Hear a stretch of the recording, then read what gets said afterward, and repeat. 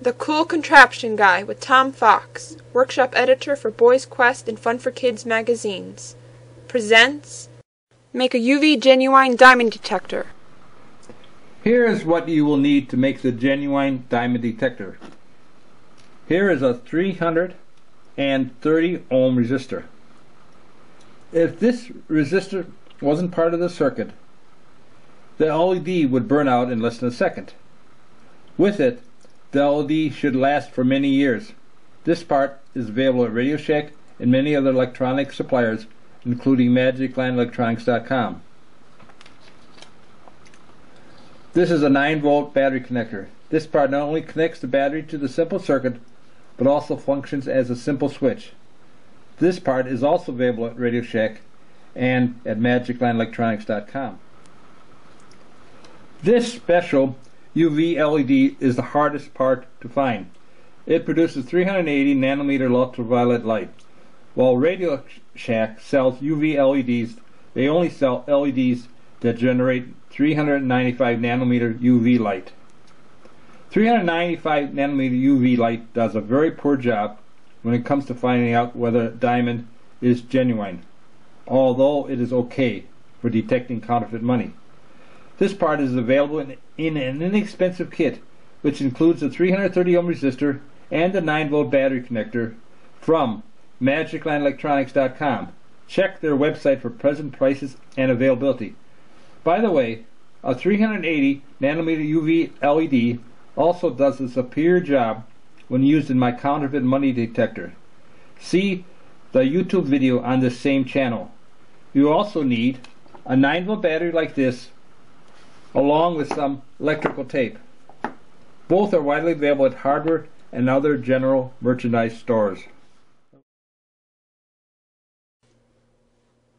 This is the wiring guide. Notice how simple the project is and how few parts are needed. The next video clip will show how to connect wires together without solder. If you are able to solder and have a soldering iron, that is of course the best way to go. The first step to make a connection without solder is to twist the ends of the wires together. Now in this case here, where we're trying to put a resistor lead connected to the black wire that comes from the connector, we first remove the little insulation with the side cutters. Then we use our fingers to twist the wires together as nice and tight. And then we like to use long nose pliers to secure the connection, and also to make a little hook where we can squeeze the wires together so they're more secure physically. We want to also make a fairly good physical connection, and also good, of course, electrical. Actually, both are extremely important, because if you don't have a good physical connection, they'll just fall apart. But we'll show in a second. See, now check that. It looks like now we want to do is secure it even more with electric tape.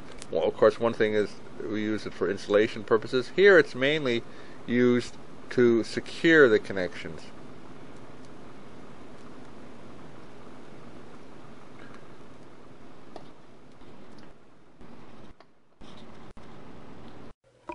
Now we see that we have finished the wiring. All 3 connections were made, and we have all the parts connected together.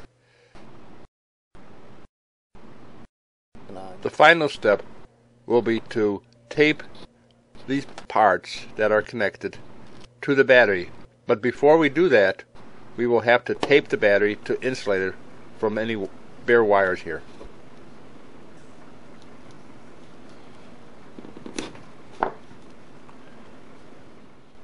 In this final step of making our real diamond detector, what we want to do is tape all the parts to the battery, and this way we won't need to bother with a case. We also will show you shortly that we don't need to bother with an actual switch, because we use the battery connector as a switch. Now make sure this is it's quite secure with the tape. And you got to, of course, leave the LED at the bottom as shown so we'll be able to use it. It works quite well, this method, and it saves a lot of money. It's a very inexpensive project. Most expensive part is the battery, and if you're a judicious shopper, you can get a very inexpensive battery connector, which will do the job.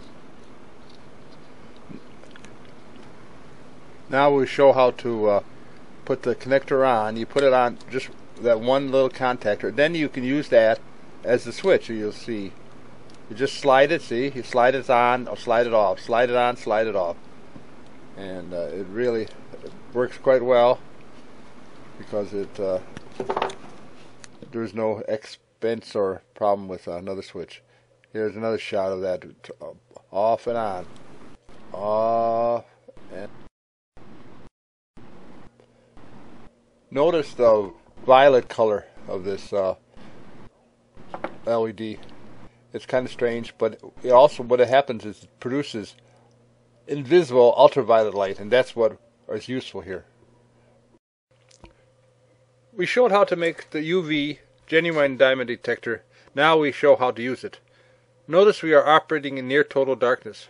While the UV LED emits mostly invisible ultraviolet light, it also emits a bit of visible violet light. When the UV LED is absorbed by a diamond, the diamond emits a pretty bluish light.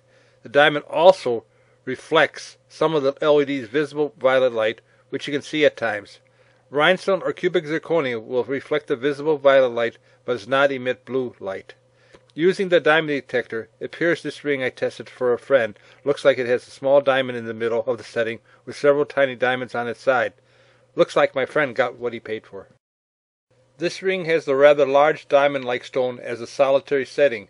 Notice one thing first off. The stone doesn't appear that it glows at all, and definitely doesn't glow bluish like the stones in the last ring did. This large stone is in all likelihood an inexpensive rhinestone. Now we are testing a small cubic zirconia. I purchased this stone from an online seller that sells costume jewelry to crafters. While cubic zirconia is sometimes hard to tell from genuine diamonds in normal light, it is easy to tell it isn't a diamond using the UV Genuine Diamond Detector.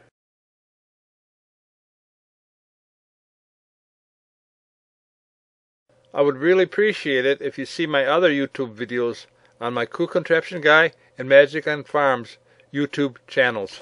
Thanks for watching.